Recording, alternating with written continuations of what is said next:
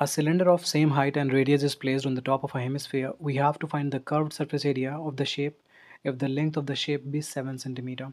So suppose this is the cylinder which we have. Now they are saying that this cylinder has same height and radius. So if its radius is r, then height is also r.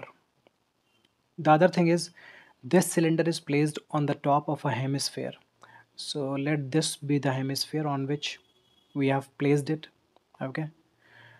Now please check, for this hemisphere, this is the radius of the hemisphere, and this also is the radius of the hemisphere. This is the radius of cylinder as well. It means, the radius of the cylinder and the radius of the hemisphere is same, it is not different. I hope you're getting it with the help of this diagram. Now we have to find the curved surface area of the shape if the length of the shape is 7 centimeter. It means this whole length is 7 centimeter, right? This whole length is 7 centimeter. This whole length means, this r and this r. R plus r is 7 centimeter. So let's write r plus r is equals to 7 centimeter. So r plus r is 7, it means 2r will be 7 and r will become 7 over 2 centimeters. Okay.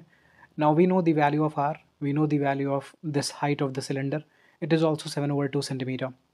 Okay, let's find the curved surface area of this shape. So, curved surface area of this cylinder is found with the formula 2 pi rh, and curved surface area of this hemisphere is found with the help of this formula 2 pi r square.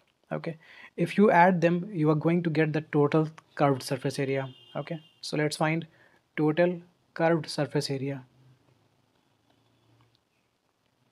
So we will add 2 pi rh plus 2 pi r square.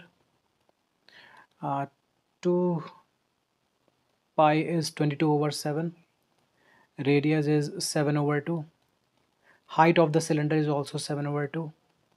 Plus we have 2 multiplied by 22 over 7. And radius square means we have to write 7 over 2 twice. Okay, now 2 1 times, 2 1 times cancelled. 2 1 times, 2 11 times cancelled. 7 1 times cancelled. Same here, 2 and 2 cancelled, 7 cancelled, and 2 11 times cancelled. Now 11 7 times is 77 plus 11 7 times is 77. So the total surface area, total curved surface area is 154 centimeter. Hope you are getting it. If there is any confusion, please write in the comment section. Thank you.